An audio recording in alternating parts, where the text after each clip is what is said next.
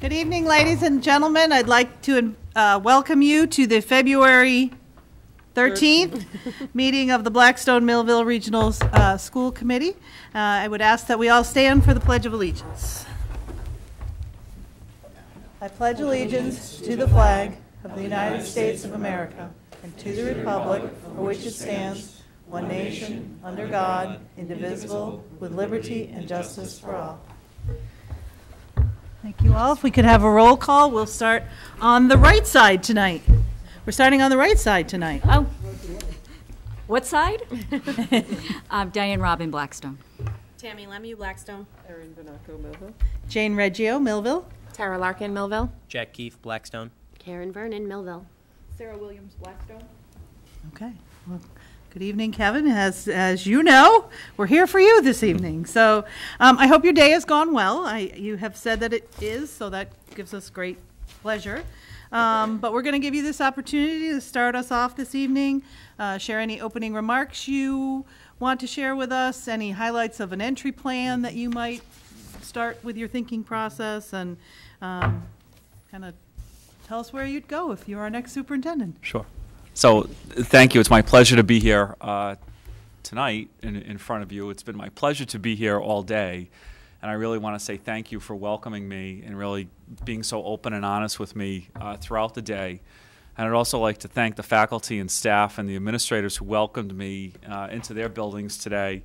It was absolutely wonderful. It was great to see the students and to work with them a little bit and to learn a little bit about what their day was like today, and to do some little exercises too, get me moving. It was a great day.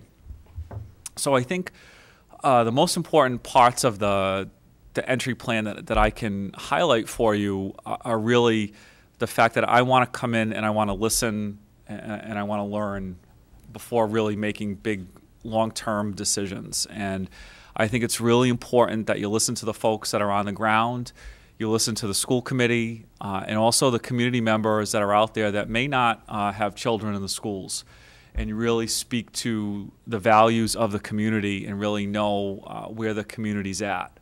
And I think once you kind of take that information, my boss has a mantra of when you want to go fast, go slow. And really to know deliberately and thoughtfully plan and prepare for what you want to do and for how to put those plans into place. And I think that's really kind of the hallmarks of what my leadership style will be is listening and learning. But then once we make that decision, not being afraid to put those decisions into action and to take action for the benefit of the students of the school. So that's really where I'm coming from. I'm going to make a real effort to get out there early on, to meet members of the community and to meet students and families on their own terms. One of the things that's worked really well for me as a principal is to go knocking on doors right before school starts, to give the welcome back packets of kids that we're kind of worried about from grade 8 to grade 9 that don't come to what we call the freshman roar. We've used that in the past to make sure that those kids are feeling connected to schools. So I'd be asking administrators not to necessarily give me kids that or families that they're worried about, but I'd be asking our principals to identify some neighborhoods to go and canvass and go and just walk around and meet kids and families on their own terms, because not everybody's going to come out to certain events. We want to get out there and do the outreach ourselves. Some of the other things that I'd be asking from the administrators in every department would be a statement of critical strengths and needs, areas that they believe that their departments and schools are really strong in, and those areas that they believe need a little bit of attention. And I think that would really form the basis of our work. Once we review all of our relevant documents, whether it's a NEASC report, whether it's an MSBA submission, it's our budget, Superintendent Himmelberger's plans. We really want to kind of align all of our work so that we're really clear about where we're going and why we're going there. And if we need some mid-course corrections, I'd definitely be open to that. I think it's a good opportunity, when leadership changes, to kind of put some things on the table that may not have been on the table for a little while, and kind of get all that stuff out. I think it's really important that people feel that they can be open and honest with me about what their strengths and also, the areas that they'd like to work on a little bit more.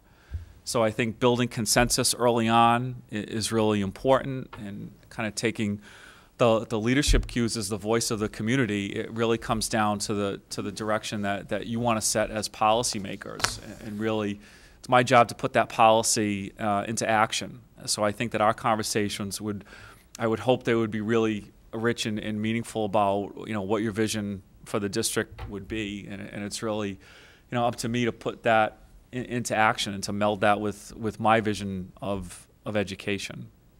So I think that's a brief highlight of the entry plan, but definitely kind of meeting people where they're at and making sure that I'm getting out to see them and not kind of waiting for people to come to me or just events to happen. Thank you. We will move to Sarah.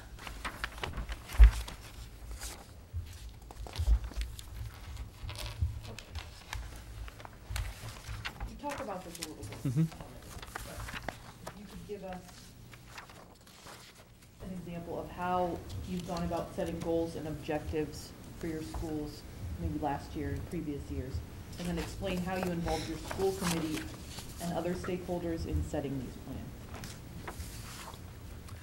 I think that one of the things that recently that we've really taken to as a very serious issue in schools is our attendance rate. So attendance is really critical for kids. They can't learn if they're not there. And it's also becoming an increasingly important measure of accountability for schools, as we kind of move away from some of the testing-based things. Attendance rates is really a measure that we're looking at when it comes to how well a school is doing. So I think that's an example where we looked at our attendance rate. I get it daily, but what more do we do with that, and how do we reach out with that? So what I did was I created an attendance team, kind of using best practices that are out there, involving the school nurse, involving the school social worker, the psychologist, guidance counselors, other administrators. We're very fortunate to have an exemplar truant officer who's phenomenal, not only doing truancy but also residency, which is frankly more of his job than truancy. But we sit on a regular basis and we meet and we track kids' attendance. And I think it's also about messaging to families and to the community about, those days here and there add up, and they do affect, our school. But I think it's also important that we let families know that when your child is out for a significant amount of time, we're checking in and we care and we know and we're monitoring it. So I think it's about, again, bringing everybody to the table, and there have been times, again, I'm a big believer in hitting the neighborhoods. So when kids don't come to school at the very beginning of the year and it's 3 and 4 days, I'm out there knocking on doors. So we got to get all the players to the table in the school, but at the end of the day, it's up to the leadership, whether it's the administrators, in a school or the superintendent, to take action and really make sure that people know that we're putting our money where our mouth is. And to me, that's, putting my boots on the ground, literally, so to speak. So I think you look at the research, you develop some plans, you get the important people around the table, and then you take action. But you continue to take action. You keep circling back, knowing that, again, in education, many times there is no magic wand, there is no silver bullet. It's just concerned people continually coming to the table with best intentions. And has the school committee been supportive of this new attendance approach? Yeah, and it's one of the things that, I report to them on a regular basis on kind of what's going on in the schools. And last year, the presentation that I did was kind of one of the critical parts was our interventions. What interventions do we have for our kids who struggle? This year kind of took a more programmatic tact about what are some of the programs that we were offering for kids. But last year, one of the highlights that they wanted to hear from all the schools across the district were what were the intervention strategies in use. Thank you. Aaron? Okay, thank you. The roles and responsibilities of school committees and superintendents are sometimes clear and sometimes ambiguous. For example, budget approval versus budget implementation, or personnel policy and finance versus personnel administration, or even dealing with parents and teachers' concerns and complaints. Would you describe a situation where these roles and responsibilities have challenged you, and how you work to address them? For example, if there was a parent that went right to the school committee instead of to you as a principal, let us know how that worked out, and same with budget and such. You know, school committees and schools, you know, these are human organizations, you know, and I think people have to be aware of that and aware sometimes of the ambiguous nature. You know, you folks are in the community, you are going to hear things. You know, you are the voice of your constituents. And I think it's really important that we honor that, but we also honor, you know, policies and protocols and how we agree that how we're going to deal with those concerns. And I think it's really important that we're clear about how we're going to do that.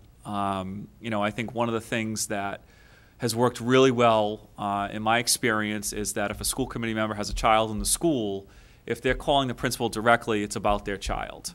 If they're calling about something else, it really needs to go through the superintendent's office so that we're not kind of getting a diffuse message out there and really working in cross purposes. Because I think lines can get very blurry very quickly, and innocent kind of inquiries and things can quickly become, you know, the blurring of lines of who's really in charge.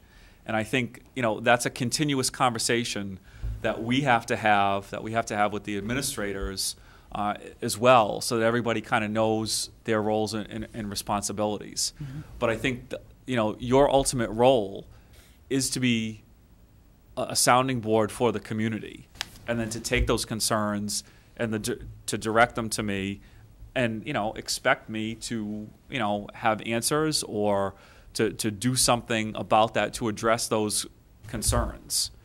You know, but ultimately, you know, we have to be really clear about what's appropriate and what's not. And I think that there are some really great ways that school committee members can get involved, you know, whether it's on committees or, you know, district kind of policy things that have legs, as opposed to kind of everyday operational stuff where it can get murky and it can get muddy. But again, I think it really comes down to our communication and our mutual expectations. Great. Thank you.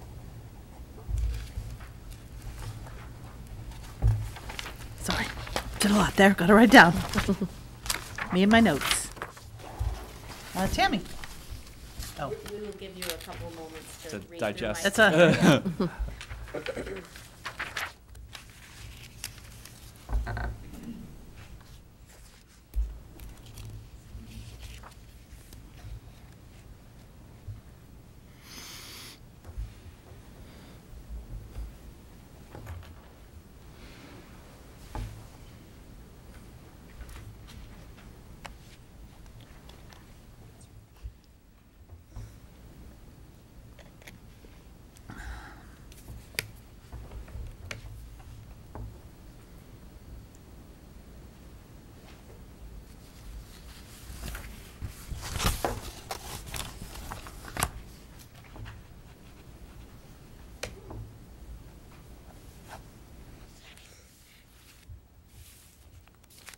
Ready? Okay. Okay. So Elizabeth is this is a special education question scenario. Elizabeth is a 5th grade student who has been diagnosed with oppositional defiant disorder and a learning disability in the areas of reading and writing. Due to her history of difficult behavior in the general education setting, the team determined that Liz's needs could not be met in her home school in 4th grade, so her educational placement was changed to an out-of-school district. As Liz is expected to enter 6th grade, the IEP team meets to re-examine placement for middle school. The out-of-district placement provides data that Liz has developed strategies to handle her behavior more appropriately during the school day. Since the middle school in the district has a set of services as provided within a specialized program that can meet Liz's needs, the legal education agency recommends returning Liz to the least restrictive environment within her home school. The parent disagrees with this recommendation because Liz has met new friends at her school. What would your advice be when the special ed director comes to you for guidance? I think I would really ask them to review the data to make sure that we have the data that supports the recommendation that we're talking about. And then I think it really comes back to understanding where the parent is coming from. It sounds like there was some real challenges with the child ahead of time, maybe a history of not being successful in school. And the last thing that a parent would want is to go back to not being successful in school. So it's really about ensuring that the parent is comfortable with the plan that we've developed. Do we have a good plan? Has the parent had input into the plan? And maybe there's a series of supports, that may kind of go away over time. We may start kind of more restrictive back in the school environment, plan a little bit, start small, and then fully, integrate as much as we can into the least restrictive environment. Maybe there are some trial phases. Maybe the parent can come in and see the program that we have in action to answer any questions that they might have. Maybe the child comes in for a day to see where we're at. But I think the first thing is we have to have really good and convincing data. We have to share it with the parent. We have to listen to what the parent's concerns are and really get to the heart of where they're coming from and what they want for the child.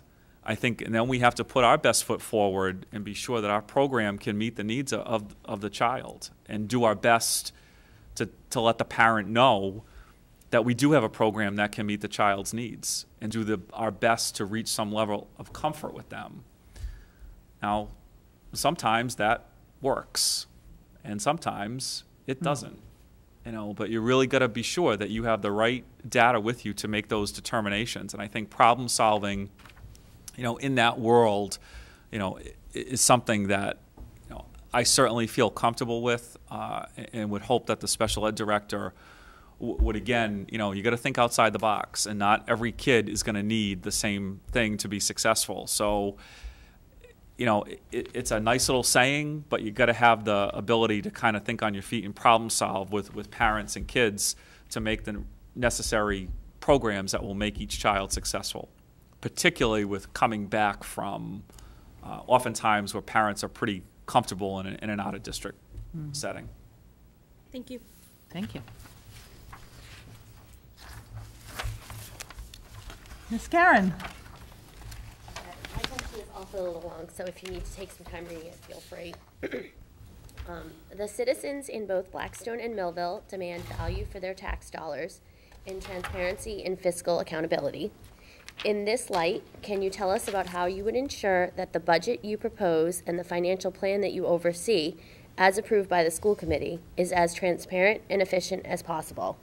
And can you include how you would develop the district budget proposal and any history that you have working with municipal officials like town managers, Board of Selectmen, or Finance Committee in supporting the budgets you've created? Mm-hmm. I think the first thing, again, it really comes down to the creation of the budget really begins with the teachers, through the administrators, putting down everything on paper that they're going to need to do what they need to do for kids. And then through a process, using that zero-based model, really advocating for the things that they need kind of outside of the fixed costs. We know there's some fixed costs when it comes to budget, but with the school budget, you really want to get everything down that people need. And I think people can't be afraid to really say what they need. You got to say what you need and get it down on paper, because if it doesn't exist on paper, we're never going to be able to have a conversation about that. So I think that's where it starts. And then working with the building administrators to kind of set priorities and kind of know where they're coming from as far as what are the priorities for their schools. It's really important that they have a handle on where they're at with their budgets, where, what has to go this year versus what can wait for next year, and having kind of a plan to do that. So I think in terms of developing that, it starts at the classroom level, builds through the school, then coming to me in my review, and does it match our vision? Does it match our vision for where we want to be and for what we've talked about, and what are our goals? And in that strategic plan, that 30-day plan, that whatever time frame you want to put on that, is it a 3-year, is it a 5-year? Does that budget support that? And are we really making sure that the things that we put down in that strategic plan we're doing? And I think that's really what it comes down to. And I think that helps with the transparency and accountability, because when we're kind of changing the decks on the ship, people lose faith, because we said that this was really important one year, and then we're saying that this is really important this year, and then this goes away the third year. So I think we have to be really consistent in advocating for the things that really matter to us over time, and also speaking with the same voice. I think that's really critical, especially when there's contentiousness about resources. I think everybody's got to be on the same page, and whatever disagreements we may have privately when it comes to that budget process, like when it comes to I'll throw in a personnel, issue, that we all speak with one voice when it comes to that. And I just think that's, is what really good school districts do. There's that unanimity of voice when it comes to big, important decisions.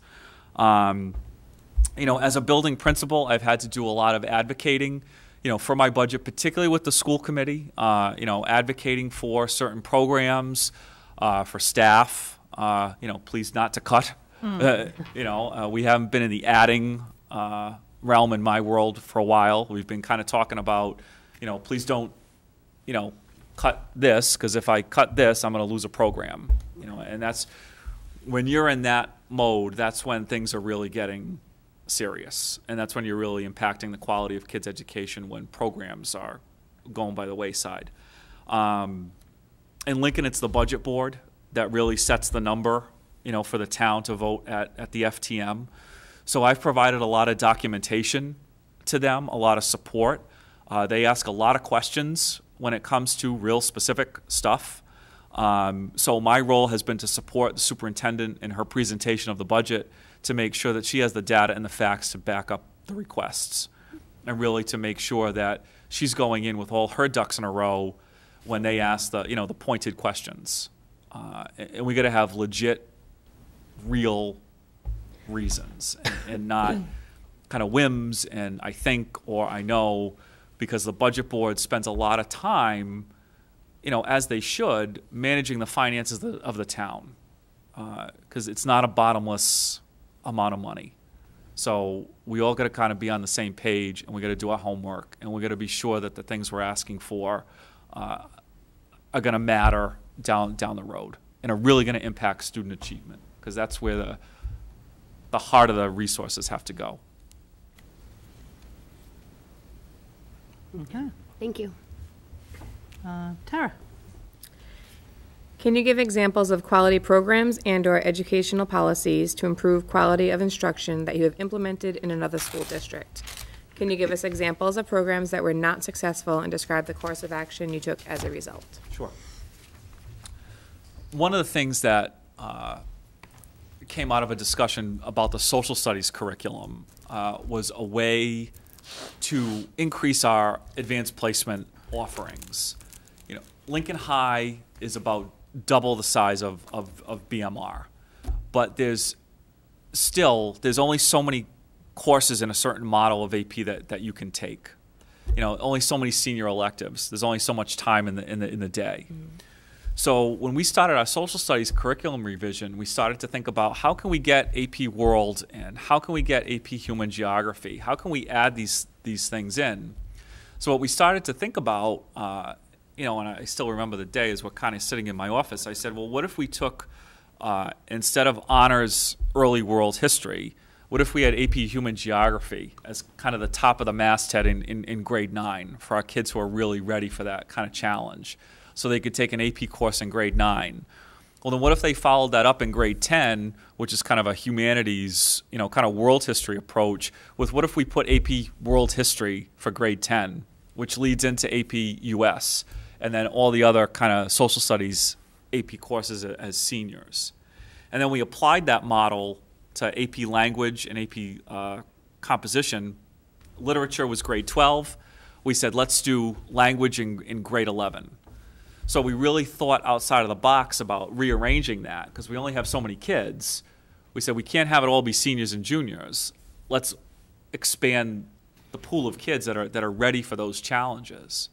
And it was that work and the work that we did in some of our other courses with the scores to get the AP honor roll twice, which was really, really significant. A challenge that we had, I would say, in 2008, Rhode Island implemented proficiency-based graduation requirements, and Lincoln High School chose exhibition and portfolio.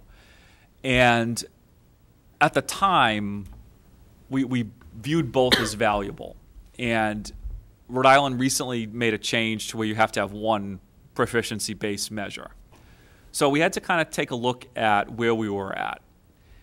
And while portfolio sounds great to educators and kind of puts a lot of things in place, when it came down to it, the more meaningful of the two was really exhibition for students. Because every student completes an exhibition, kids who struggle, kids with special needs, kids that need significant accommodations to make that project happen. At the end of the day, they can stand up and they said, I did an exhibition. And that's how everybody graduates from Lincoln High School, and I'm part of that. And I've had more kids say at the end of exhibition day, Mr. Mack, I never thought I could have done that, but I did it. That was the hardest thing I've ever had to do, but I did it. And that was really the most important thing that we wanted to maintain. So in terms of checking boxes for some accreditation things and making it easy for us to track things school-wide, portfolio makes sense. But in terms of what's more meaningful for the kids, it's exhibition far and away. So going forward, we're going to have to put some things in place and maintain some structures for portfolio that are going to help us do the work that we need to do and monitor really good and rich tasks for kids kind of on our own, because we wanted to stick with exhibition because that was the most important thing for the kids and the most important thing that we wanted them to be able to do when they graduated. Thank you. Thank you. Diane? Ready for me?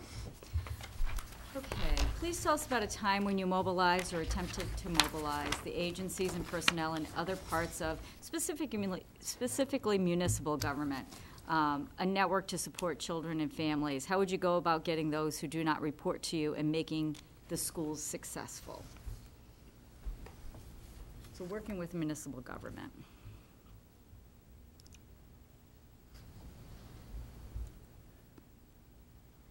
Again, I think it comes down to a lot of relationship building over time. I think it comes down to trust. I think it comes down to honesty about what are the needs of the town, what are the needs of the municipal governments that are out there, where they're coming from, where we're coming from.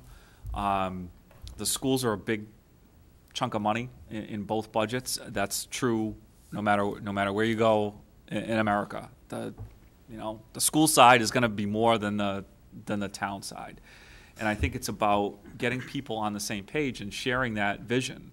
And when we do have those opportunities to talk about what we really need to do, we got to be honest. And we got to be honest about the fact that there are some things that cost money. I can't wave a magic wand. I can't fire a silver bullet. There are some things that cost money that are going to be investments that we're going to have to prioritize again. But we have to work together. And I think it comes to sharing that vision, having that face time, having those relationships, having the ability to be honest with one another, kind of shut the door and hash out what we need to hash out. But at the end of the day, putting kids first at the center of that decision-making process, I think is the most important thing. Do we have time for number two? Yes, we do, yeah. There are times when simple intelligence is not enough to resolve a problem. Can you describe a complex problem, situation, or crisis that you confronted where you had to rely on more than intelligence, but when you had to call upon your other skills and abilities for, say, communicating, thinking quickly, working with people, political savvy, instinct, academic training, and then intellect? I think it really comes down to, I'll give an example. When we started our renovation project with Lincoln High School a couple of years ago, we hired an architect to do a stage 1 submission. We had a building committee in place. We had an architect with us that kind of wanted to do things in a way that he had done them in other places, and assured us that this, was all going to be fine at the end. And we had a community forum, and it was a disaster. Mm-hmm. It was not good. It just did not accomplish any purpose other than making people feel frustrated and angry and upset. So part of that was really, we had to do a lot of outreach as a building committee to get out there to really get people on board and kind of wipe away that first public forum disaster, and really convince people that we had a plan, we had a good plan, we were listening to what people wanted, but it was a little dicey, because that forum did not go well. People didn't know what their role is, they didn't know what they were there for. There were just a lot of things that caused a lot of concern among the council, who ultimately are approving the project. And now, we had to kind of pivot and do a lot of outreach and work with the community to kind of build that credibility back. And a lot of that credibility came from putting people in the role of a student at Lincoln High School and talking about how the building affected them on a daily basis, and getting people into classrooms and seeing things and knowing things and looking at it and saying, wow, that was the way it was in 1972 when I graduated from Lincoln High. And, kids in 2018 are learning differently. And, and validating the fact that the building may have worked in 1965, and it worked for kids that went to high school in 1965, but it's not working for kids that are in 2018. And I think it comes down, again, to FaceTime, getting people in, giving the opportunity for people to ask the questions that they have, and really, having that two-way communication. Because if we had just kind of said, no, that was it, that's fine, what's the big deal, and didn't kind of realize that we were really going down a bad road, PR-wise, I don't think it would have happened. I don't think we would have gotten the vote that we needed to in November. And that came from a lot of work on that building committee, a lot of investment, on the part of the administrator, on the part of the school committee chair, on the part of the superintendent, to get people together and really get those, those issues out in the open. Thank you. Tough work. Jack. So I'm sure you're aware of our district's ongoing issue with school choice and the high rates of outs to ins, and I'm just wondering, I think it would be interesting to know how you would address that, especially at the high school level. I think all schools have to view themselves in the way that private and parochial schools do, and I think they've had a leg up on us in the public education world for a long time. For a long time, it was just assumed that if you were in 8th grade at Lincoln Middle School, at Harnett Middle School, at Gallagher Middle School, you were going to go to Lincoln High, BMR, or Smithfield High School, and that was kind of it. And we just kind of accepted that there were going to be some kids that were going to go to other places. That's changed. The funding formula is the funding formula. When those kids leave, that is a cost. And I think that one of the things that we have to do is develop a strategy, again, that's not a one-time thing, but addresses what people's concerns are. And I've said this, throughout the day. There are folks in Lincoln that send their children to LaSalle because grandpa went to LaSalle and mom and dad met at LaSalle, or maybe they just want a Catholic education for their child. That's fine. And we have to be okay with that, because we're not going to win that battle. The battle that I've wanted to win in the past and that I would want to win here is a parent that feels that their child cannot get their needs met at BMR. And I think that that's really the key thing that we have to do. Now, there's marketing and then there's programs, and you can't market if you don't have good programs. So really, you have to get people in to see the outstanding and exemplary programs that you have, and you have to do it in a way that's respectful of the process. We moved our 8th grade open house night from February, which is when we always did it, to November, because by the time we were doing it in February, those checks were already cut to LaSalle.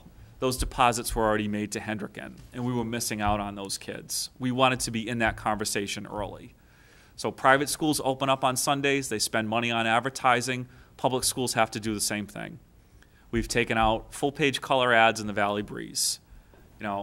Is it worth it's not cheap, but is it worth it to keep a couple of kids from going to BVP? Absolutely. 10 to 1 return on investment for that. So have to be willing to put that investment out there. But then when you get the people in the door, you have to have the programs that really want to make them come to the school. You have to highlight and go with your strengths. At Lincoln High, I cannot compete with a Division I athletic program at some of the other options that are out there. Just can't. Just doesn't exist.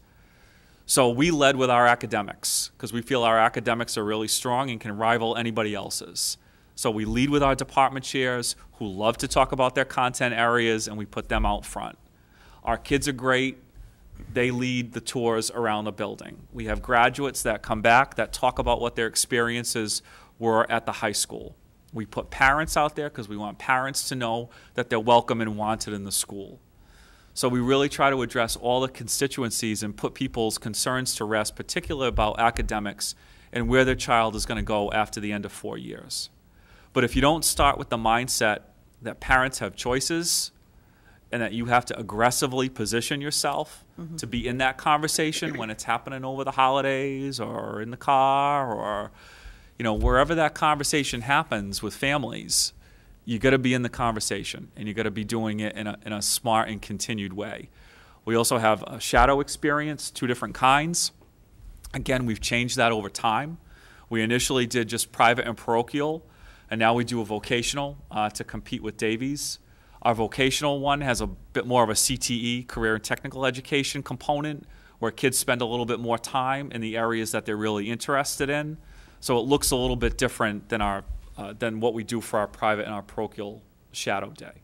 So again, learning over time that one size shadow day does not fit all. Everybody good? Follow-up? No follow-up? Okay. So, Kevin, you clearly did your research before you got here. You've spent a great amount of time, almost 12 hours of your day with us. If you were offered the position today, if I could say, Kevin, the job is yours, what would you be most excited about? What might give you pause? I mean, what would you imagine some of the areas of concern or challenges? How would you celebrate some of the successes? Basically, I'm looking for what's going on in your head right now. What are you thinking? If I was offered, I would say yes. So well, that's a good start. Let's get that out of the way. But I think the most important thing is really to get down to the programs that we can really build on. What are we really doing well, and how can we expand them? How can we have some success early on so that people feel like we're moving in the right direction early? I think momentum is tremendously important in schools. It's tremendously important in communities. It's something that you can't quantify, but you know when it's there. Mm-hmm. You know when a school district is moving in the right direction because you can just feel it in the air. And I would really hope to start to get people to feel like we're moving in the right direction. We've got some energy, we've got some vigor, we've got a direction, and the schools are on the move, and the schools are doing great things. I think I would ask the principals really to talk about the programs that most concern them or they feel are most at risk as we go forward. And really, how can we support them? How can we make sure that they're prioritized going forward so that we're getting the most bang for the buck? There are lots of salespeople out there that will tell you that they have the answer to X, Y, and Z. And there are lots of educators who have made their careers advocating for X, Y, or Z program because you bring in this person, they'll do this. You bring in this person, they'll do that. I'm not really into that. I want a systemic PK through 12 initiative to really get the most bang for the buck that's really going to move the needle when it comes to our kids' performance. So I'm really going to look to the principals and to the teachers to work hard and think about where we're going to go with that. You know, again, I have my own ideas, but I would really want to hear from them and be collaborative about how we're going to do that. Because ultimately, they're the ones that are going to be doing it every day. And it's my job to give them the things that they need to do what they need to do for the kids. And to communicate that to the community that we're moving in a positive direction.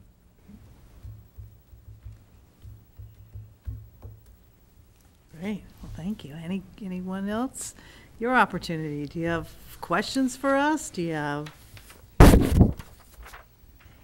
No, I think it was, it was a great day. I had a really good time. It went tremendously fast. That's a good thing. Went very fast. So I guess my only, my questions would be is, what would be the most important, things on your mind if you had to prioritize kind of a task list for me? What would really be at the top of that, at the top of the list coming in? I'm going to guess it would be different for each one of us, but for me, it's a innovative but yet unified. I think that you probably saw in this district today, you saw in these communities today, hopefully, people who want to move forward, people who have passion for what they do, people who believe deeply in what they do, and are just looking for somebody to guide that, unify the voices, unify the direction, get the train rolling in the right track with everybody on board, not just pieces over here and pieces over there. So that's where I see that, but like I said, I think everybody might have different thoughts. So anybody else want to tackle? Good. So, I think to go on Jane, I think unifying ideas and plans for increased and improved teaching and learning to sort of move us forward, move the scores forward. And I think, although budget comes up everywhere we go in this district and every conversation any of us has with anybody in the community, I think the increased teaching and learning helps that budget conversation. I think when community members can see where our scores are in one year and see that they go up, talking to teachers and hearing that morale goes up, because teachers, although we all hate standardized testing, we do like when we know what we Absolutely. are doing works. Absolutely. And so I think the budget comes along when you have that. And so for me, it's sort of unifying the teaching and learning expectations and hoping to get, again, a bigger bang for our buck at the end of the day. And I think mine piggybacks that, where I think we've been stuck in a I don't want to call it a rut, but we're stuck right now, and we need to refocus, and that needs to be on the kids. Where when you're walking into a building, what's being talked about is the kids and education, because that is why we're here. Instead of talking about roofs and boilers and everything that's broken. We know it's there, but this is why we're here, and we do have to fix these that just comes with every day. And it would just be refreshing to be able to reset and refocus on the main reason that everybody's here. That's for me. Did that help? That's it. All right. Well, thank you for your time. I'm going to recess this meeting for 15 minutes. Does that work? You can put a timer on. Okay, I will re-adjourn our meeting for the purpose of discussing the 3 finalists that came into our district. We have in front of us, or I have in front of me, and Tara has notes if we want to refer back to anything that were said during the initial meetings. But at this point, I have received some feedback from the people who had made a commitment and came each of the days. So people who were here and saw each of the candidates, I spent some time talking to them and kind of asking their thoughts. You know, if they made the effort, like I wanted to know what they thought. And so that general feedback, I think from the majority of people that I spoke with, was that the first candidate brought some energy, brought some very good research and direction, and had a vision and had focus. And they were very excited about him. The second person, while nervous, seemed to let the nerves get the better of him, and seemed to get lost in that and didn't seem as prepared. And today's person, I think, surprised a lot of people. He had a very positive response from many people who may not have expected that given his resume or credentials. And I think the majority of people truly liked his proximity to the community, the way he seems to delve into a community, I'm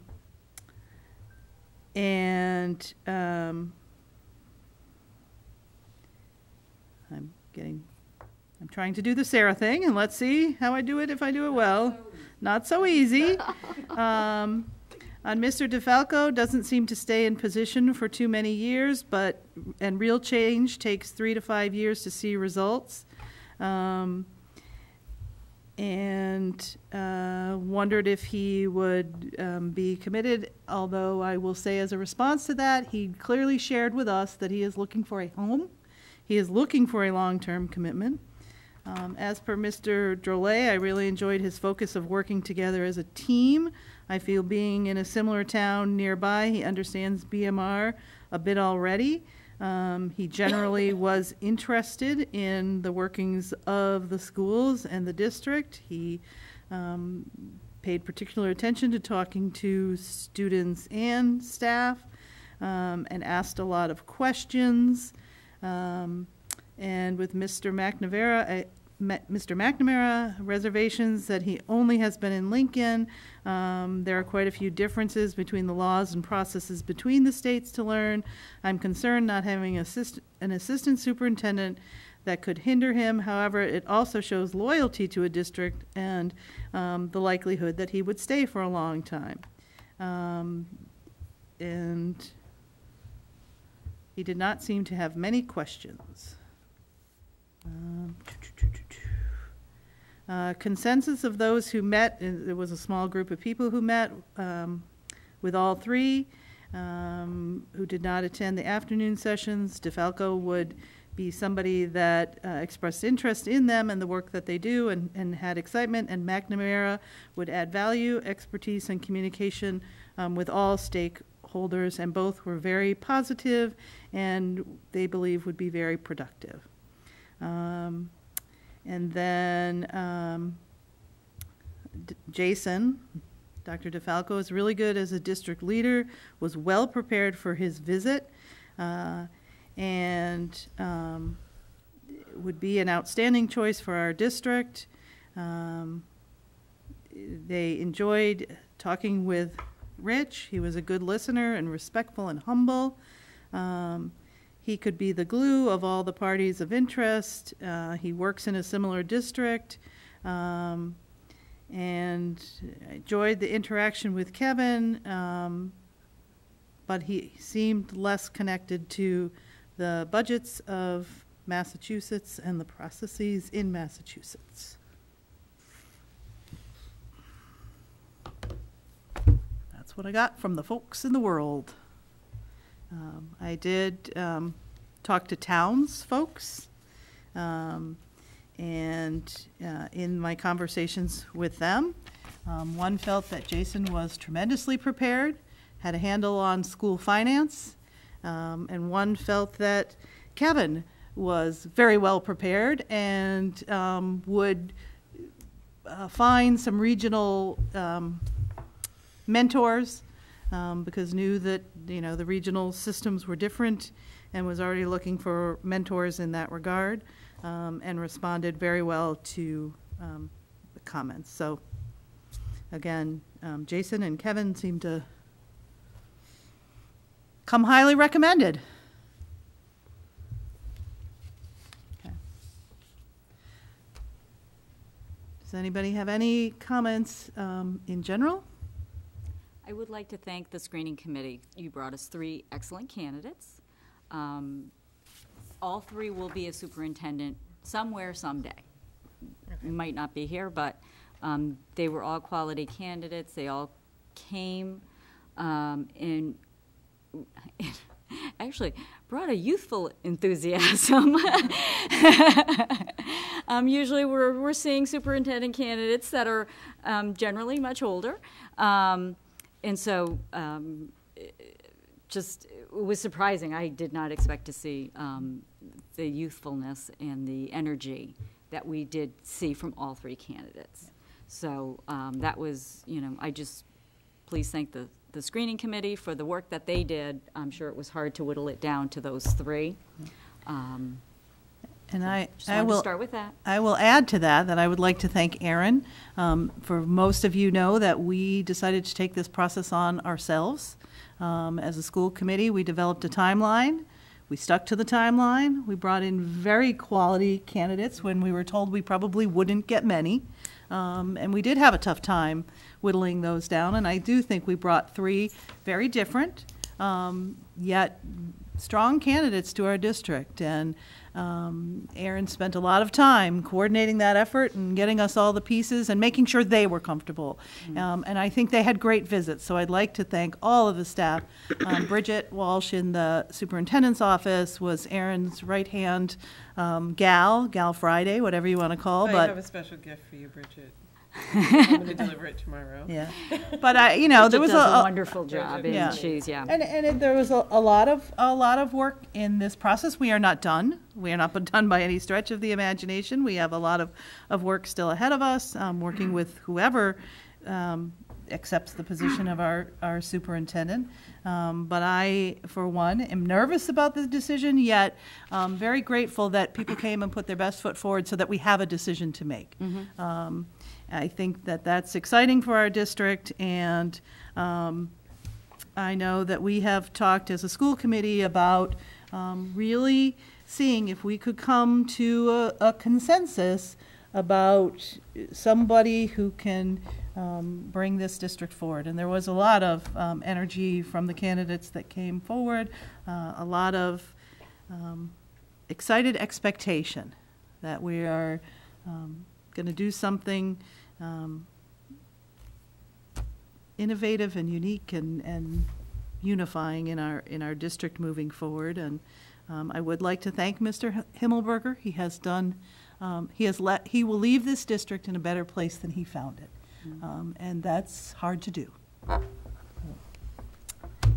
Any other comments or questions? Would anybody like to make a motion to move a candidate forward and consider him as our superintendent? Would you like to discuss all 3 people more? What would you like to do? We could potentially go through see about how people fit with the rubric. I don't know. I feel like I'm so up in the air that making a motion might be difficult without some discussion, maybe. Okay. I'd like to point out that we have time left in our timeline. March 1st. We're by not the way. done yet. We're not done. We do, and we do have time. We do have Thursday set aside if we don't feel like we can make a decision this evening. I will say that we have all 3 candidates who are in searches in many other places, several other places, and we all know that it's difficult to find a superintendent, and we have purposefully tried to force Aaron to make many late-night calls to keep us on, and yes, it's ahead of schedule, but we know that the February vacation is coming, and searches will move forward quickly after that. And so I'm not saying that forces us to make a decision tonight. I'm just saying I would hate for us to drag on waiting people. We're in a good place. Yeah, we're in a ahead good of place. So, okay, well, if we would like further, Do you have some? I'm comfortable moving someone forward, but is, are we looking to, but Absorb and do that on Thursday. I understand that some people might not be ready yet. And so does anybody need, like, to talk more about it? well, that's where I'm trying to go. I don't know. I see 2 very good candidates.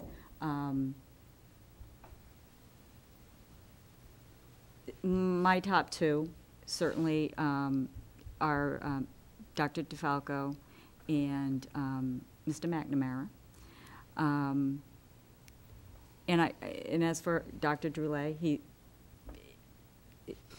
this is not the right time for him in our district. Our district has some specific needs that I don't think he's quite ready for, and so I couldn't move him forward. Dr. DeFalco, I think, has been a change agent in another district, in a very dire straits district, and has created some sustainable change there. I think Mr. McNamara is very capable of creating some positive momentum within our district. I just don't see that he has had the experience of Dr. DeFalco. The positive about Mr. McNamara is he has a long-term, being in a district long-term, and that is a positive. My thoughts are that the experience the less experience he has, it would take him a longer amount of time to get us moving in the right direction. I think we would go there, no doubt about it. It would just be a slow trajectory, whereas I think Dr. DeFalco could really create. He has been a change agent, and I think our district needs a change agent. As much as people don't like change, he has made a positive change in another district. So I would be comfortable moving Dr. DeFalco forward. But if we're not ready for that, we can continue to talk.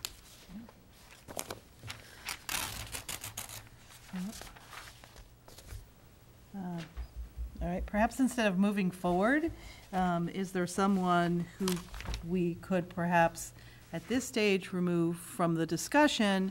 And I would ask that if we remove from the discussion, we do so that regardless of what the outcomes with any of the other individuals, we are saying we would not move this person forward to become our superintendent. That this would be somebody that we don't see was the right fit for us at the right time. Is there anybody we would want to perhaps remove from the discussion?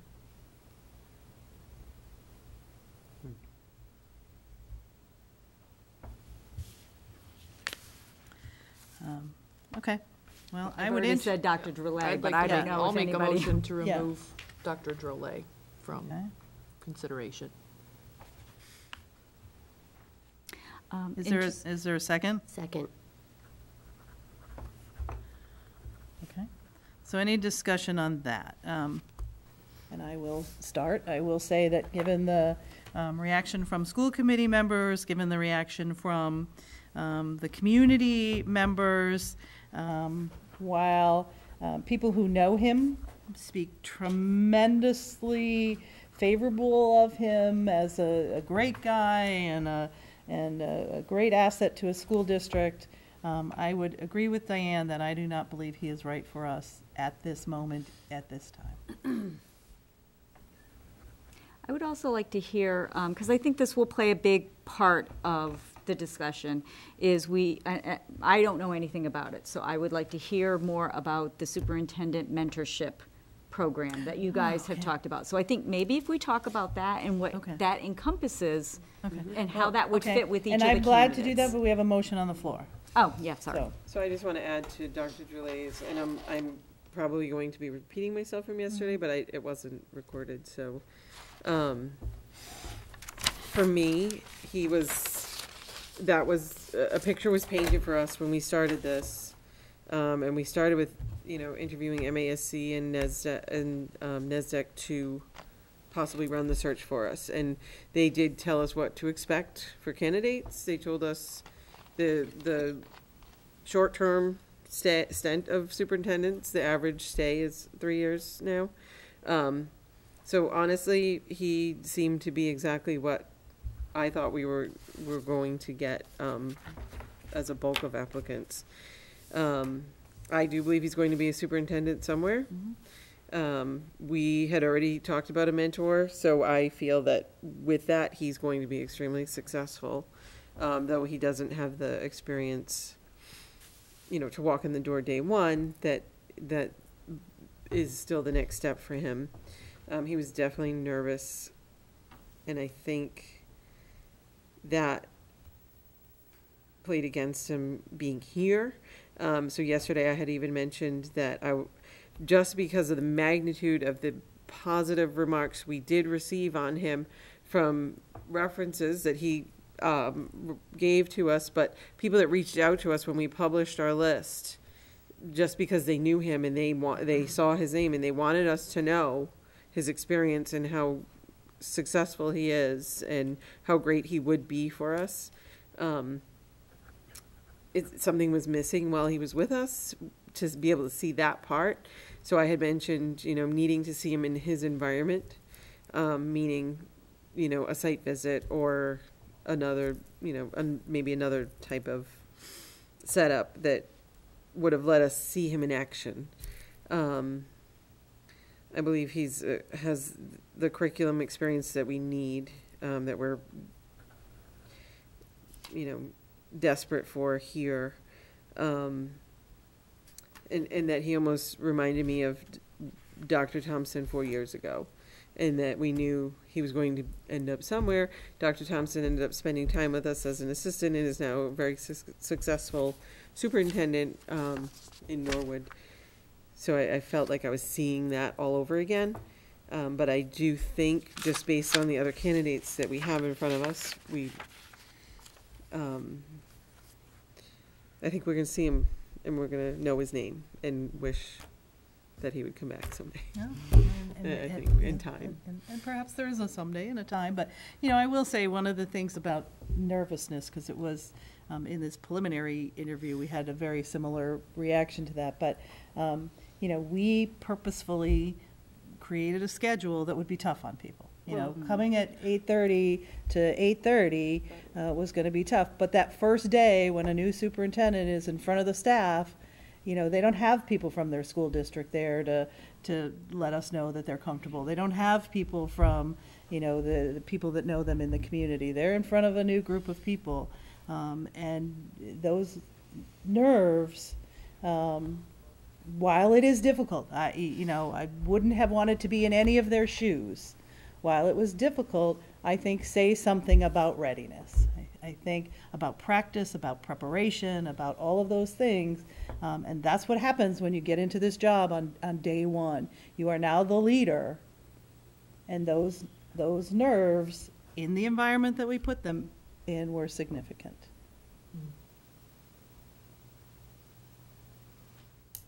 Any other comments? I just want to say that it wasn't done intentionally to wear them down. It was really just to fit everything in. We do that needed- later on. We talked about doing a day of that and then an interview, and it was really a time factor. you know. Yeah. And they all walked out with They the same. did, You know yeah, what? I they, think they all stepped up to the plate. they did, I mean, absolutely did. Absolutely did. Yep. Any other comments? All right, there's a motion on the floor to remove Dr. Drolet from our consideration as superintendent. All those in favor of removing his name from this list, say aye. Aye. Opposed? Any abstentions? Certainly wish him best, and, okay. So we have 2 people on the list. Can we talk about the mentorship program? I Oh, would like okay, to- so Mass, and I I think met. that might help yes. add to the So I conversation. meant to bring the actual documentation with me, but when I went to the Massachusetts Association of School Committees Conference, that's held in conjunction with the Massachusetts Association of Superintendents Conference, in November, did we go? Did we go in November? Yeah, sometime around there. One of the sessions that I went to was, I thought it was training and working with new superintendents, thinking, okay, but it was that, but in terms of a Massachusetts superintendent induction program.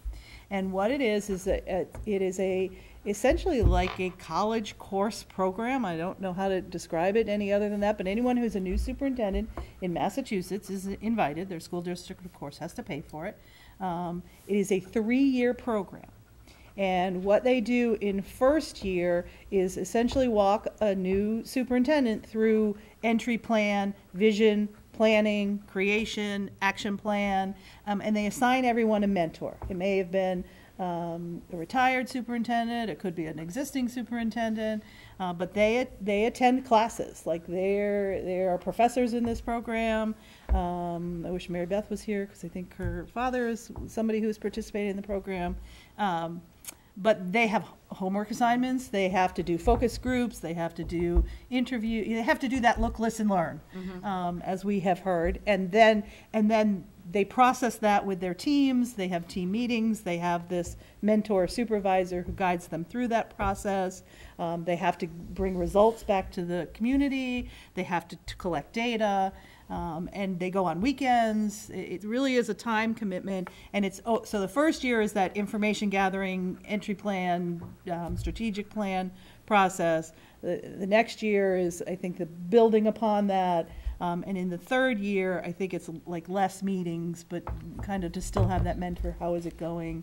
Where are some areas that you need to work on? And so I do have more, because I wrote a lot of comments and questions in a little brochure that I intended to bring tonight, and I did not do that. But essentially, that's the basis of that program, to guide new superintendents with the aim of making them comfortable in their jobs, making sure that they have somebody to talk to, because being a superintendent is a very lonely job. There's not a lot of people that you have a rapport of confidence. You're supervising most of the people, or they're supervising you. You don't have that buddy, that mentor, and this kind of ensures that you have your support group, I guess, if you will. Now, during the interview or during the screening process, was this discussed with all of the candidates? Yes. And any responses from them as far as the willingness to participate? All seem to know about it, and all seem very excited to participate in it. Do we know the cost to the district? I didn't want to ask. Well, I was thinking the same thing. I was like, oh, this $10,000 about over 3. I'm sure this fall it'll change. Over 3 years. Over though. 3 years. Okay. Yeah. Money well That's what we would have spent hiring a search committee. It would search exactly right. organization. And instead, we're training a superintendent. So it's to me, and we got Aaron cheap. Well, we haven't seen her bill yet, but you should go in the business. Just saying. Just saying. I am in the business. Well, no, For free. yeah, there you go. All right. So, how do we do this? Well, I mean, we have to talk about these people. So we have. So I will my tell piece. you, after Friday, I went home and thought, woohoo, we have a great guy. I mean, when you read through the paperwork of the, of sort of the changes done in New Bedford in the time frame that they were done with Dr. DeFalco working as an assistant superintendent, I thought, wow, that's great stuff. And I thought, you know, one of my concerns with him was, could he adjust from being one of many working through this process to being one with some. Great. And I think that's a very different sort of approach to how you have to do things. But I thought visiting all these schools in a week, and then, you know, we only have 5 technically. You know, I just felt really good about that. And I thought in both the screening committee interview as well as his all of the interactions on Friday, he's very data driven. He came in on that first day and just sort of blew us away with, well, when your numbers are here, you have to do something, and I think you should do maybe this or that, but I'll listen, learn, and what the 3 Lead. L's, I feel like, right, and lead. Lead. And so I sort of thought that. And then when today came, and again, I had readily admitted that after the screening process, Mr. McNamara was not the top of my list. I am torn right now, because I think, to Diane's point, Mr. DeFalco seems to be ready to bring certain things, but I think although the average longevity of a superintendent is 3 years, I think we would all love for someone to make this their home. I think that someone who's willing to do that, although something may take longer as he learns and goes through the process, I do think there's value in a good relationship being formed with the towns, especially the towns. If we can get that built, then every year of budget doesn't have to be what it is now. If the trust is built and we use transparency all the time, I feel like Mr. McNamara is a better person long-term, but I argue with myself that I would love to see some change short-term as well. So I have no decision at this moment, but I just feel like that's sort of my argument with myself. I really think there's value in a guy who may be with us for 10 years versus someone who may not, who seems less likely to. I mean, he may find his home with us too. He may just fall in love with us. And he He said he was looking for his home. his home, and he's. I mean, they both said to me, you know, that yes, they would take the job, and yes, they would be in it for the long haul. I mean, they were only, you know, they both were looking for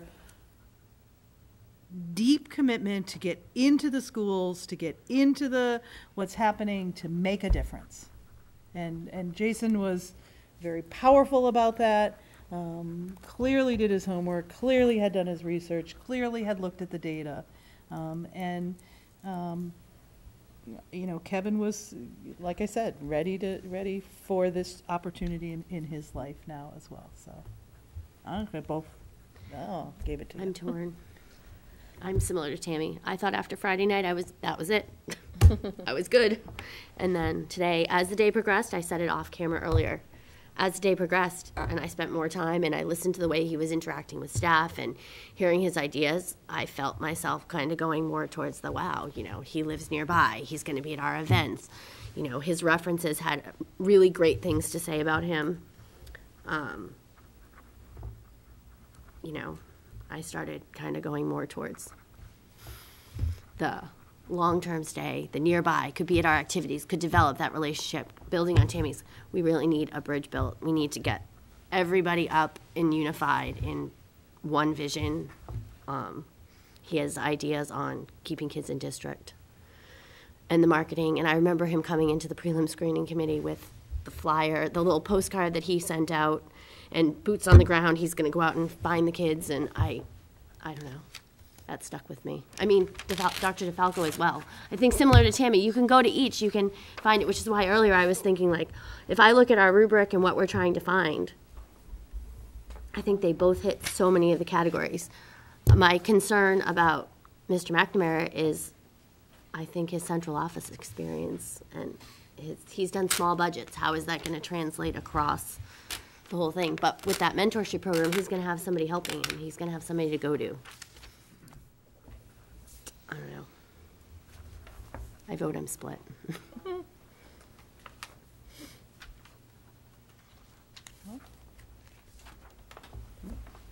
I know I have my rubric out too, but when you go through that. Brochures, and more brochures. Okay.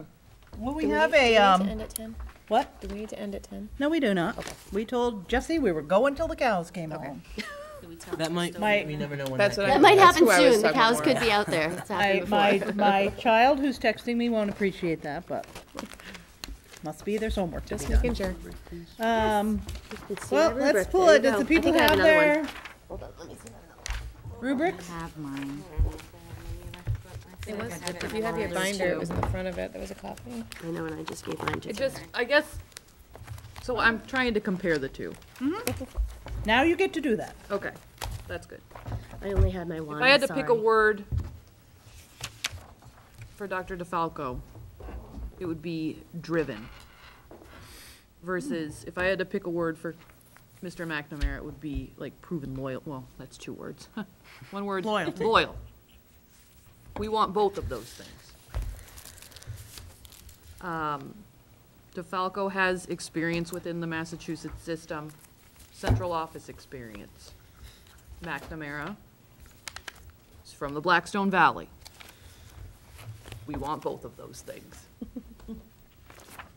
Not helping there, Sarah. I know. I'll see where I'm going with Where this. are we going with this? Although Sarah? originally, Dr. DeFalco was from the Blackstone Valley. Yes, he was. So, Yeah, he worked, yes, Yeah. he was in Worcester. Worcester. Again, if leadership style, DeFalco came in with a plan. And I believe that he would be the strong leader, strong, like, clear decision maker. And I will tell you that the leadership team in general, and there's only one I did not speak with, but the leadership team in general, meaning the principals, the director of technology, the director of special ed, and the business manager, all felt that Jason was by far the stronger of the 2 candidates in terms of leadership skills. Yes. Whereas with Mr. McNamara, like the ultimate team builder, I think that while we are in dire need of direction, we are also in dire need of someone who will unify the district. Again, we need both. And then in terms of just pros and cons, because I was trying to think in terms of where one beats out the other. DeFalco has, again, he has more education. McNamara has longevity. What do you place a higher value on? So, chew on that for a while. Chew on that, people. All right, so Go, Sarah. in terms Go, of, Sarah. in terms of quality, Exactly. our, in terms of quality, our Who didn't watch one the thing was interviews. somebody who is a good communicator. I think they both think have And I both. think they both have are. that. Somebody who offered innovative ideas. I think they I both. think they think they both both offer do. that. Somebody who would be visible. I think they They both. both offered that. Both, but I They think, talk both I felt boots that on. Kevin might be more visible. Yes. knocking on doors.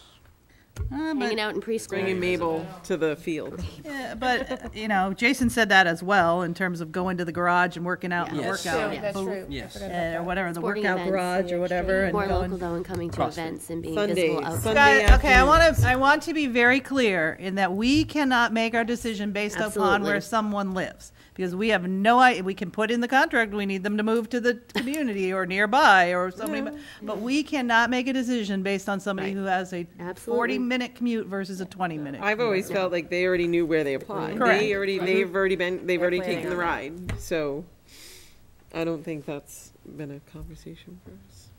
No, but I'm very clear that it's not on our chart anywhere. Long-term planning.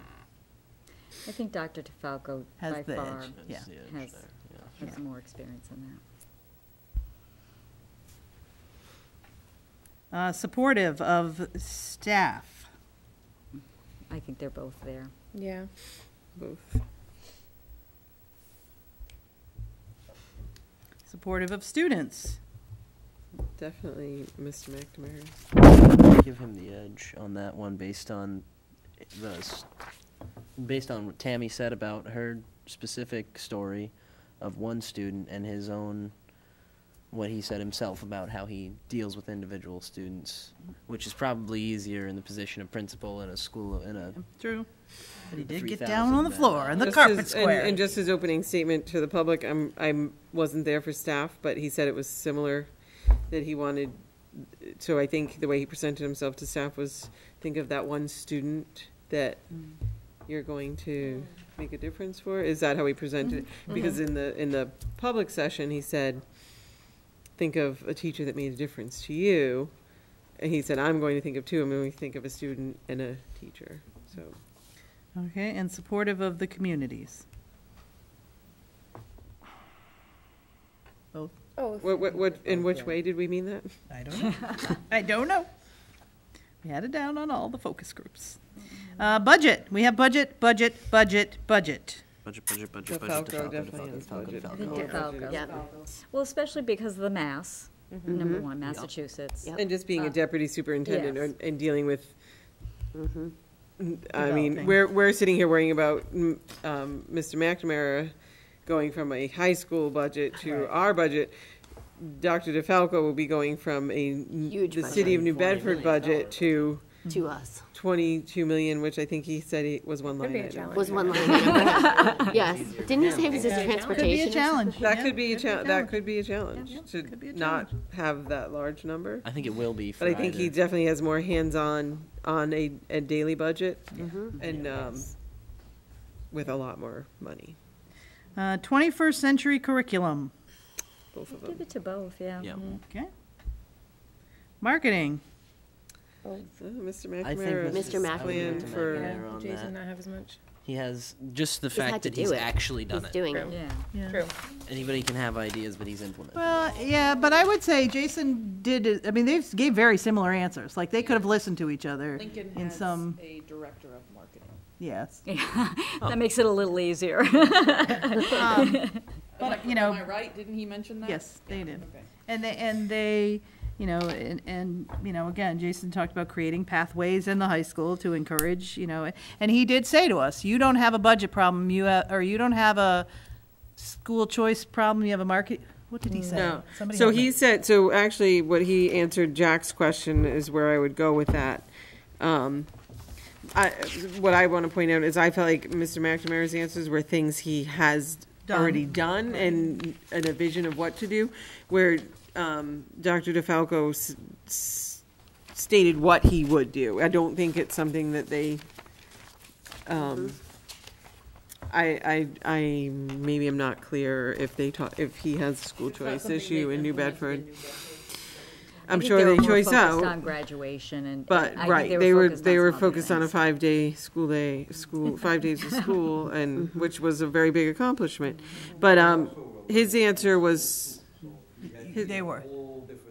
They had his to- answer yeah, was they had start to focus on earlier, it. match what Mr. McNamara said, start earlier. sooner than grade 8. Let kids and families see this district as a district of one, not that was his- a choice.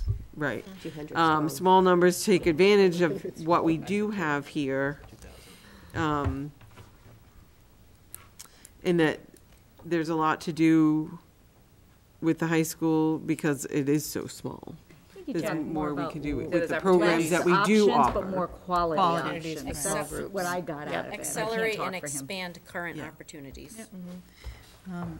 Long-term, oh, go ahead. Both. Putting both, or we putting Kevin? Thank you, Joe. Thank you. Thank you, good night. Long-term planning. I like Is that Dr. the second Gillette. time that's on there? Yeah, but this is under. We already, under knowledge. Oh, yeah, we did. So this is 3 under times. knowledge, So though. this is on, It's on four, it's on there 4 times. on there long-term 4 times. planning. all right. Special ed. Tammy? I mean, I felt like on the question, they both Yeah, I pretty think- much got yeah. there. I think, like I said, I think the last piece that was missing is what do you do? Do you go to mediation? Do you push the envelope? And I think, Seemed like both. Put it- Dr. yeah. DeFalco got a little closer to that. Yeah. But again, they, they both, But, I liked how they Small both continuum made it of a student services. focus, though. Mm-hmm. yes. I really like how they both, like, that student on the has to parent. feel comfortable. That, they give it a trial run. They both said, give it a trial, different ways, but give it a trial run. Sure. Teaching experience in a classroom. Mr. McNamara. Yeah.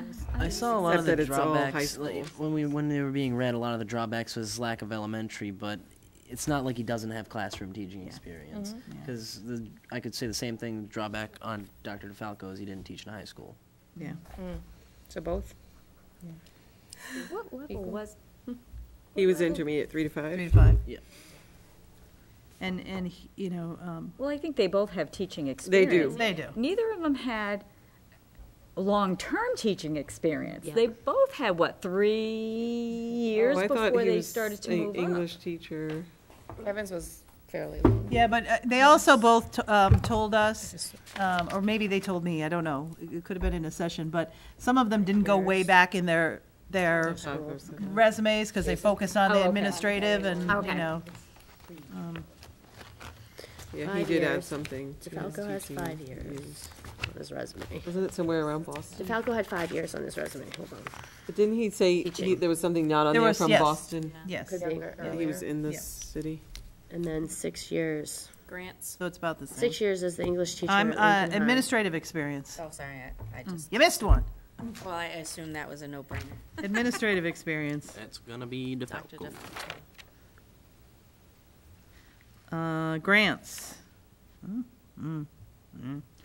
I think they both have I think probably they have both. had some experience. I think Dr. DeFalco probably has more grant experience because of the districts the- he's been in. right, of He- what's He available will not to him. match that here. We No. will not have those grants here, so I don't know that you could, Title I, Title II, Title IV, Title Yeah. II, Title. Okay, I got it. I got it. I remember now. Community involvement and outreach. Both. I think that's both. I Yeah. think they come at it both with They were both an boots awful on lot the of ground. enthusiasm and passion. I think they both have very, very nice demeanors and personalities. I don't think neither of them come at it, they both come at it with a confidence, but not an arrogance. I think you can say that about both. Definitely. I don't think they're going to be, either of them will be off-putting to anybody in our districts. And so, And both were out there. They both talked about different ways that they were out there in their communities, connecting with parents and connecting with. I think just Dr. DeFalco just had that additional energy, and he said that that's how he is all the time. The excitement Yeah. and the. Yeah, that He was said, "This is me every day. It's not just 24/7. because I'm with you." Which, I mean, goes back to what you said, the bringing I in the think, yeah, and I think change. both would demand a lot of the people that work for them and with them, and I but I think don't that see that's- them being more demanding of others than they than demand they are of themselves. themselves. I And agree. think I they agree both have completely. that. Yep, I so. think they do. Regional school, Either. neither. Neither, however you say it. Which is sad, but Increase offerings, well, they both said that, they both said that. both focused on that. Renovations, I would hand it over. Well, did DeFalco have? Well, that Yeah. DeFalco with the Somerville, where he brought Yeah. together several Schools and schools. But did they renovate? Did they have to go through MSBA? I don't. Yeah. Why am I drawing a blank on that? It wasn't one of our questions. Right. However, it was more in conversation that most of that came up. And I But guess. he had done his homework. He had read our NEASC reports. He had read all of our report. All of our report. Like he knew he wanted to see our buildings because he knew there were some issues with building and this. And I clearly, think Mr. McNamara has gone through the process. I mean, Lincoln has been going through that process, thinking of tearing it down, renovating, fighting about what they're going to do there. So I think he brings part of that knowledge, but I think the differences in Rhode Island and Massachusetts are there, and in knowing Rhode Island and how you're going to finagle the money out of the state versus how you're going to finagle the money out of Massachusetts are two different things, but, everybody Although, can learn. And please correct me, but there was conversation with Dr. DeFalco on the maintenance, though. Yes. And putting the money Making that into the part of maintenance ongoing- and an ongoing. ongoing So there was process that and- conversation, yes, so. absolutely. Yep. And in Mr. McNamara's report, his PowerPoint, he has served on NEASC and Yes. multiple functions Yep. too, so Yep. he's got experience Yep. in the area. I'm not sure, yeah, we didn't see anything with Dr. DeFalco. Technology. I think. They were very similar, actually. Yeah. Yeah. I thought. It's a tool. It's not, and you have to plan it. And you have to have a long-term plan and a short-term plan and a plan, Professional and development, get a it to plan teachers for a first. plan. Getting punchy. I just said that like I think we're getting slapped. Professional development. It's gonna work out. You said that a lot today. I know. I think Dr. DeFalco probably has more Coaching and. coaching and overall professional development, but certainly as a building principal, you're developing the PD in your building, and I do think Mr. McNamara's long-term relationship with the superintendent would make me guess that he probably is more involved in district-wide PD than a typical high school principal. But I will say, though, that it's the same. I was personally impressed by Dr. DeFalco's commitment to learning as much about our district as possible, to requesting every union contract, to reading every kind of report he could get his hands on. And from that, already kind of developing some thought and plan process about professional development and increasing teacher planning PLC, time And how to work our plans Right. into the contract negotiations and And- targeting. And the also work language. with the union leaders in terms of, how do we take what we have, tweak things around, and best serve the needs of the student. Now, both of these people focused on the needs of the student. Their bottom line for both of these folks were the needs of the student. From an administrative standpoint, and somebody who will be a ship of one,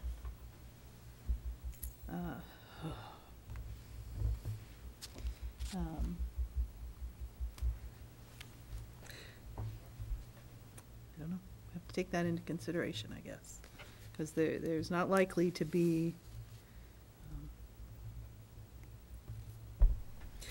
So, without going there, I'm gonna go there. Would either one, because we already have everything laid out, I don't know if you want to tally what we just did here. Would, we had our salary range already printed, which is 150,000 to 165,000. Wow. Excellent. And then it was done. No, I think. Do you see us being on any different part of that scale with either one of these? So we're already saying 10,000 is going towards the mentor program, regardless of who is in that seat.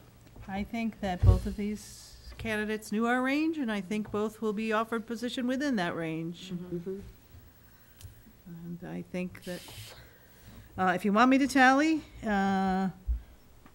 okay, you got one, you got one. You got two. Well, you got I another don't know one. who I am. Yeah, I'm not telling you who you are. So one, starting over again. One. You're tallying. One. Yeah, but you don't know who's who. It's okay, she still needs to One. know. How many do you got? Two. Maybe 2. You have 2? Mhm. That's I have McNamara. 4. You have 4. And everything else was both. Okay.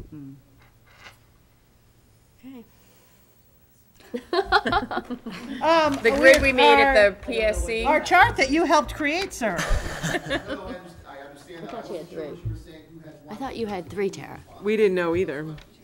I wasn't telling. I was just saying this person received I 1, this person received 1, this person received, so in the end, this person had 2 votes that this person didn't have, and that was Mr. McNamara. I This thought she person had had 3. 4 votes that this one didn't have, and that was Mr. Ally, I DeFalco. thought she got the 3rd. I think I got it. I wasn't telling. Can't read your notes. So if we were to make a motion tonight to enter into negotiations with someone, with one of these candidates, what is going to be our process after that? Okay, so if we make a motion to enter into negotiation with a particular candidate, I would then ask for a motion that would consider the second candidate to enter negotiations with that person if the first person fell through. So in other words, you know, we're saying both of these people could be superintendent in this district. So the first motion would be, you know, not that we're ranking, but we have to come to a decision. That's our job, the toughest job we get, as We are, Tammy would but we tell are. us. And so we would essentially make a motion to offer the position, negotiate with one person. If an avalanche happened, or they fell in a hole, or they got hit by a bus, Or accept a position in or another accept a Said no. position somewhere else, we would be willing to negotiate with Likely of the all those second 4 person. Oh, well, you just made things so much easier. What? So, and so, what would be the process? So the process would be to contact the first person, and I will say to that person, to him, because they're hims, We already have 2 people. you know, that we, Pick Well, the we- person, that's the hard part. so that we are very excited to work with him to become our next superintendent. Would he like to enter negotiations with us? Can we meet at some time to talk about the specifics of that? Before Friday. Before Friday? Before Thursday? Before noon? Tomorrow? No. Around 10 a.m. No, so, and, you know, provided that they say yes, we'll enter that process. The school committee will have had an executive session where we talk specifics of a contract. We will share that information with him. This is a lawyer process, so the lawyer will have to draw something, you know, so it's not a noon one day, noon, you know, the next day, unfortunately. Actually, it does need to be that quick. Well, Like a day. It's not a week that no, we're it's not a waiting week. for No, the it lawyer is not. to. No. It is a very quick process, and so they will. So we will present our proposal to them. They will say, "Let me look at it." They'll say, "Yeah," and we'll be done. Or they'll say, "Let me look at it. Let me think about it for 2 days," and we'll go. We'll give you 24 hours. Aaron gives you 15 minutes. And then, you know, if all the ducks are in order, then we're done. In the meantime, I will ask the lawyer if I can do this, but my thought process would be to call the second person and tell them exactly what's going on, that you are a candidate we would highly consider. However, we've gone someplace else. Don't lose faith in us. Let's see how the process plays itself out. And I would call the third person and say, we thank you, but at this time. So hard conversations, hard telephone calls. Glad I don't have to make Glad those are yours. I've been making a lot of others. But I think that's, you know, it sounds as if we don't want to lose number 2. Mm-hmm. It sounds as if the people who work here would like to go home, or it feels as if.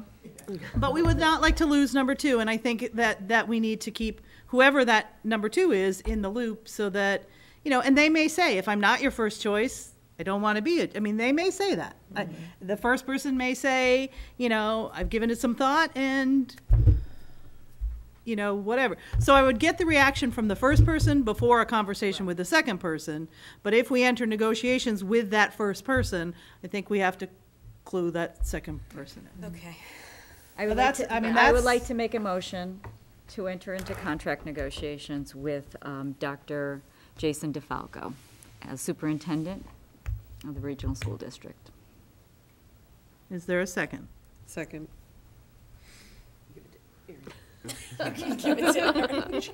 Is there any discussion? It's a hard choice. And I don't think waiting till Thursday is going to make it any easier. For those of you that are like struggling, I did not think it was going to be this hard of a choice, but it was. I'm glad we have Joyce, Yeah, me too. Yes. because there was a possibility we wouldn't. Some real Right. choices. You know, I hope. You know, there was a time where we said, what do we do if none of these work out before we had met any of them? What happens if none of them work out? What do we have to do? Do we have time to go back? You know, we were talking about that. So to have two candidates that we feel could lead our district and are capable and competent to lead our district, I think we are very lucky. Any other comments? Okay. I will ask for a roll call vote to enter into contract negotiations with Dr. Jason DeFalco. Diane? Yes. Tammy? Yes. Aaron? Yes.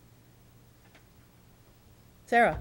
Yes. Karen? Yes. Jack? Yes. Tara? Yes. Jane, yes. Okay, well, that was unanimous, and that's lovely. Okay, so I will entertain a motion to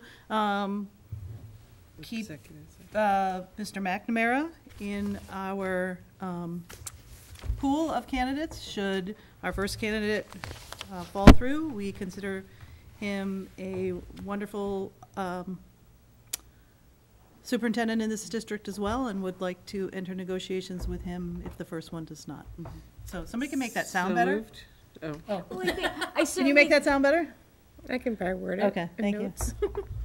But essentially, to enter negotiations with the second candidate should the first one fall through. But I think Mr. McNamara needs to know that he met Our needs. the majority of our needs. Yep. Yes. It, you know, it came down to just an experience thing and not even a huge gap. Right. Right. It was a very close gap. Yeah. I think it's an administrative experience. Mm-hmm. If you had to ask me what was my defining push, and again, I didn't expect that either, and I'm thrilled. But- So there's a motion, Yeah, we need a Second. motion. second by I moved. Aaron, and second by Tammy. Is there any discussion on that? Okay, hearing none, we'll roll call. We'll go opposite way this time. Sarah? Yes. Karen? Yes. Jack? Yes. Tara? Yes. Aaron? Yes. Tammy? Yes. Diane? Yes. Jane? Yes. Wow, that was weird. I would entertain a motion to go into executive session for the purpose of discussing non-union personnel. So moved? And to only come out. And we are. And to come out to adjourn, to adjourn. You want to make sure you get that part in. We're not coming returning, back. we're adjourning. Yeah, not to We're done. Thank you all It's for coming out these 10:15. days. Okay, so, For the Yes. screening process. so we have to roll call that, sorry. Diane? Yes. Tammy? Yes. Aaron? Yes. Jane, yes. Yes. Whatever your name is. Yes. Tara, yes. Jack, yes. Yes. Karen, Sarah? Yes. Executive session. Yes.